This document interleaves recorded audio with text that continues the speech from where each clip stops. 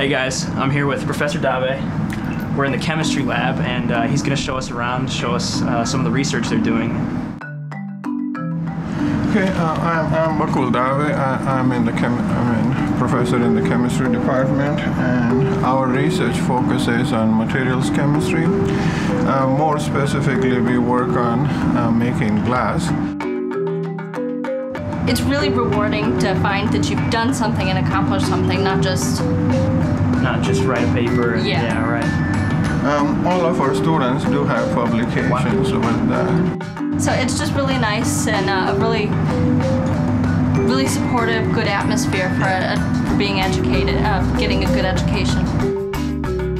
In our department, we have several courses which allows the undergraduate students, especially when they are closer to graduation for juniors and seniors, they can take research for a credit, or we have several assistantships available which they can take and they can work, and also they can take courses and also work in a lab to do research.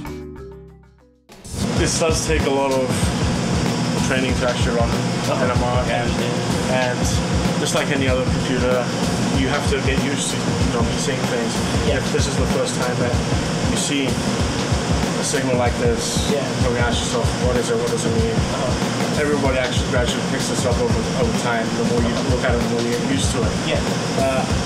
This is a very simple experiment that we ourselves run using laser.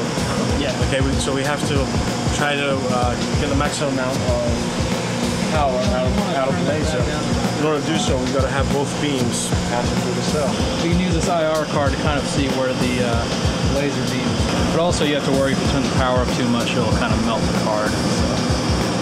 From DVDs to computers to microchips to anything. It all starts with basic chemistry. And there's a lot of people who actually do a lot of research and to benefit medicine, just like we're doing.